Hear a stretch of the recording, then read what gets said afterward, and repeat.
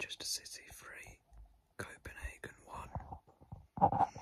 We are through to the quarterfinals of the Champions League. Akanji and Alvarez and Haaland with the goals. First half, for the first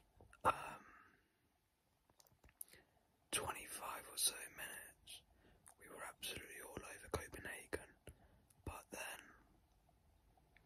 when they got the goal, they were in the game for a bit and they were having a bit of possession and creating a few chances. Edison made a good save at 3-1 in the second half. Haaland's goal was really good and the Akanji goal was pretty good as well, but the second City goal was a complete goalkeeper error. I don't know how you say his name, but no professional goalkeeper should be making a mistake like that. And hopefully we get a decent draw in the next round. And we also got to rest some players for the Liverpool game at Anfield on Sunday.